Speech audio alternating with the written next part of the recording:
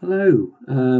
So following on from my post on LinkedIn yesterday regarding the RTC360 data in Register 360 showing the viz links which were created out in the field, I wanted to show the data today so that some people get an idea of the quality of the imagery and the scan data and just the general workflow process in Reg 360.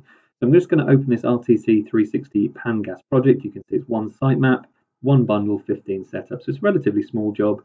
But one bundle has successfully all come together, and from the image we posted yesterday, that was done automatically in the field prior to import anyway. So we're going to double click on the job, and we're looking at the data. So you can see here now.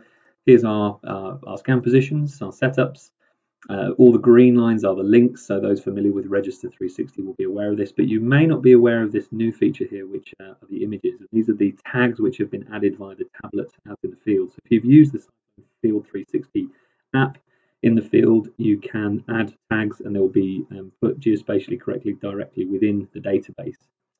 So for each of the setups, we can actually see the panoramic imagery. So I'll just hover over each of these.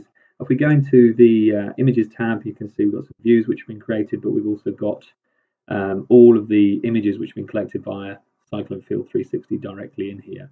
And if we click on any one of these, we can actually open that directly and we can see the asset. Now that doesn't have to just be a photo, that could be videos, that could be audio files, anything that you've associated with the job.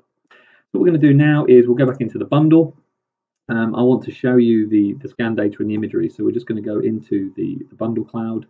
And if we go into the bundle cloud here, you can see we're now directly within the data. We can click on any one of these positions. So let's click on setup 1 and you can see now already, just zooming around, this is the point cloud and the image. So if I turn off the background imagery, you can see we're just left with the point cloud. And if we turn back on the imagery and turn off the point cloud, there you go, this is the panoramic image. So you can see the quality of the image and the color rendition is absolutely amazing. We also have the ability to view these images. We can actually view the raw HDR image as well if we want to. So if we click on image type and say HDR image, you can now see we've got a sliding scale and we can tweak that and pull out detail or look at additional items using this slider, which is quite nice. So we'll go back to the, I prefer working with this image type, of course, and we can jump to our scan locations. I've currently got animations turned off, but we can have animation transitions turned on if needs be. And you can see this is a really, really nice little data set, very quickly collected, all registered, as I said yesterday, using the Viz technology. Also, these images, as I said before, we can click on the image directly and open up the links. You can see we've got another image loading in just there. So it's really nice from a facilities managed point of view, from a construction documentation point of view. You can imagine building up a huge raft of images, and when you then push this data throughout into either TrueView, with a TrueView Cloud or TrueView Enterprise, or if you push this data out into the Jetstream viewer, then you will obviously see that data. We also have a new file format called LGS, which we'll talk about soon, but this new LGS file format will contain all of this information. So yeah, I think that's really all I needed to show in this video. I just wanted you guys to get an idea of what we could do in terms of looking at the data and in terms of the data quality, the image quality.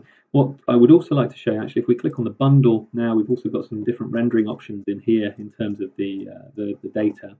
We can actually switch to, say, color by bundle and color by setup, which are new. So color by setup, you can see now we can actually see all the individual setup colors. And color by bundle is quite useful because now it might be that you've got one job with several bundles. You can actually click this and you can see all bundles, but this is obviously one successful bundle, so it's all colored blue accordingly. But there's some nice rendering options. So anyway, if you would like to see some more, I can post some more data, but in the meantime, you can see the high quality of the image information, and we'll look some more at the scan data in due course. So thank you for watching. If you've got any comments, then please leave them below. I'll cross-post this to YouTube as well, so people can view it there. But let's close that project, and I'll catch up soon. Thank you.